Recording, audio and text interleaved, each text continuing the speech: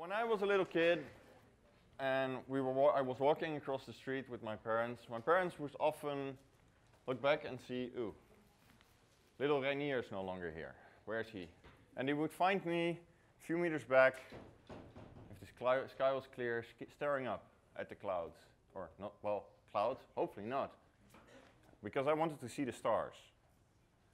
I wanted to see the stars, see if I could recognize constellations, if I could distinguish that star is a slightly different color from that one. And so, at some age, my parents, we went on holidays to either the south of France or Germany, because the Netherlands is a particularly bad place to study stars. We have a lot of greenhouses which produce light, and just like here in the city lights, that means only the brightest stars will be visitable to us. But if we go out, for example here, we could drive 2 hours, 3 hours in the desert, and we can already see a lot more. Who has seen the milky white band of the Milky Way stretch across the sky? Okay. For those of you who haven't, bully your parents in going to the desert at night. Now, I became an astronomer and I was lucky. As an undergraduate, I could go to telescopes. These telescopes are typically in places like the top of Mauna Kea in Hawaii, the top of the Canary Islands, or high in the mountains in Chile. These places are so dark that if you put your hand in front of you, you don't see your hand. Until after 15 minutes, your eyes have adjusted, and you have your hand back. And when you look up at the sky, you don't see the Milky Way anymore. Well, you do, but it's so obscured by so many stars. You see only stars up there, more or less like the picture here. When I train my telescope, I go to my favorite object I want to study, and as I do so, I come across this. Or this. What is this? Has the universe decided that this place there should not be any stars? No, this is actually a gas cloud, a cloud of gas and dust, which is obscuring all the visible light. The light we can see from penetrating the cloud, just absorbed here, and we see a black spot. Luckily, what we see with our eyes is only this, a very tiny bit of all the types of light that are out there. Ultraviolet light is the radiation which makes us go brown, and X-ray is used in the airport security to look through our bags. But what we, as an astronomer, for these clouds want to do, we want to go to the infrared. You might have seen the thermal imaging camera out in one of the booths. It allows you to see hot things, or things, actually cold things, things which are colder. And because the wavelength, so the length of the waves of infrared is longer than the visible light we see, it actually allows to go around the dust in this cloud. And suddenly it reveals something much more interesting than all these stars around. These stars around, they do the same thing for 10 billion years. But here we see 1, 2 young stars just formed. New stars creating new galaxies, new parts of our galaxy. And if we actually take this further, we go to the far infrared. This is an image from the Herschel Space Observatory. We see this. This is the size of the moon, so this is a fairly large chunk of the sky. We see all this noise. At least to you, that might look like noise.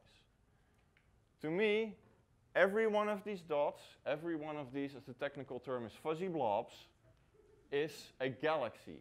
A galaxy forming young stars at a rate of 100 to 1,000 new suns every year. However, these new stars are, like the 2 stars in our Milky Way, are in a big cloud of gas and dust. A gas cloud of dust as large as the galaxy itself. So the only way we can see that is in the far infrared. Now, I discovered as an undergraduate that half of the light of our universe is coming to us in the far infrared. Which means that if we were just able to look with our eyes with the visible, we see only half the information. We want the other half as well to learn everything there is to know. So I started studying, how can I, as a graduate student, observe this? Well, I thought, let's just take my camera from my phone. I have a nice CCD camera here in this phone, same here as the digital camera here. And that's actually more or less the same thing as we have in the most advanced telescopes. But then studying that, I figured out something. our visible light has a lot of energy. It can kick the electrons in this camera to the computer to read it out. And far infrared light does not have enough energy. So the kick it can give is not strong enough. It's not kicking hard enough to get these electrons to the computer to make our image. So this technology doesn't work anymore. Well, the Netherlands is actually famous for its rain. You might have seen it a few last weeks. But one thing you can look through the clouds is very long wavelength things. So in the Netherlands, we actually do a lot of radio astronomy. So this is a radio telescope, and that technology is actually very similar to the Wi-Fi receivers you have in your home. More or less the same wavelength. But when we want to go to the far infrared, we have another problem. This becomes so small that we cannot use it anymore. So we cannot use this, and we cannot use this. Am I then never going to learn, never ever going to learn what half the universe looks like? So actually, as a graduate student, I started looking around, and I found out there's a solution. The kinetic inductance detectors. Now I want you to really memorize this word, so let's just all repeat this. Kinetic inductance detectors. Now let's repeat that one more time. Getting knowledge repetition. Kinetic inductance detectors are awesome. Yes, can you please repeat that? Kinetic inductance detectors are awesome. One more time. Kids are awesome. So what makes kids so awesome? So I studied for 5 years on these things. As I said, they were invented here in 2003 at Caltech by this full professor, Jonas Muzinas, who was until recently also the chief technologist at JPL. And having studied his invention for 5 years, I was of course very honored that me here, with my PhD degree, he was in the committee of my wise men whether I was worthy of this. So what did I learn in these 5 years? Well, why kids are so awesome is that this little thing, this little squiggly line, is actually no more than this, an organ pipe.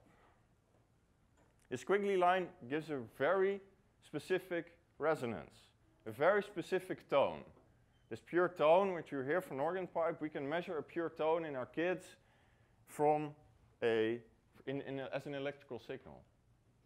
And then when we shine light on this resonator, it actually heats up the resonator a little bit.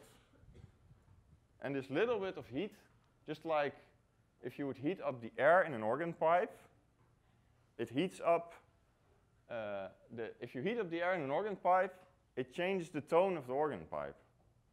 And just like we heat up our resonator a little bit, it changes the tone we hear back from our resonator. Now, so we can measure the light.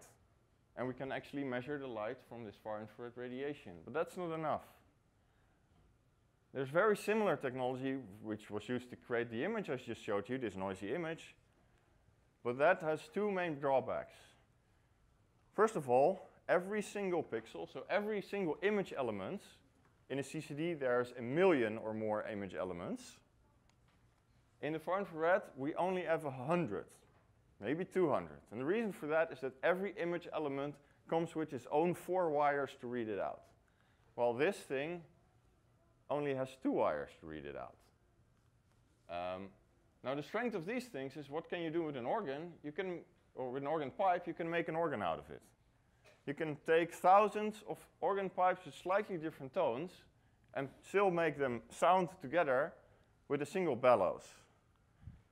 Our resonators, we can make them, every single one of them, a slightly different tone, which means we can put them on one readout line.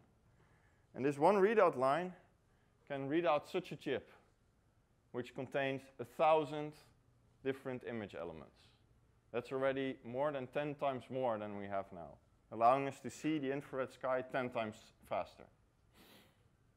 Now I have my chip, I've done my homework, but now I need to go to the telescope. So this year I came to Caltech JPL, and actually, as you can see, Caltech, 10 years after its discovery, put the first camera on the Caltech millimeter observatory, and quickly after that, New cameras are following. And hopefully this fall it is my turn to take my chip, which is part of the super spec camera, to go to Mexico, to the Large Millimeter Telescope, where I will be able to see the far infrared universe, seeing the unseen, learning what this unseen half of the universe is telling us. Thank you.